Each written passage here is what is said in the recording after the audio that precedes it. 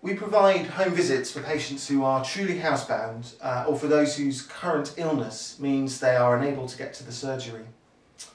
You will understand that visiting someone at home takes a lot longer than an appointment here at the surgery, so we do ask that you try to make every effort to get to the surgery if at all possible.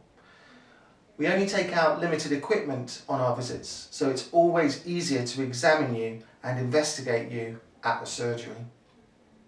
Unfortunately, not having transport is not a reason for a home visit, and we would ask that you call on a friend, a neighbour or a relative to bring you up if you do not have access to transport or you feel unable to drive. Failing that, we would advise you to call a taxi.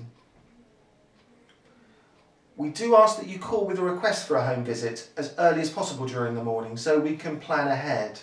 Our visits are allocated at the end of our morning surgery, and we visit during our lunch times, so late visit requests cannot always be guaranteed to be seen that day, and it may mean that a doctor has to leave in the middle of his or her evening surgery.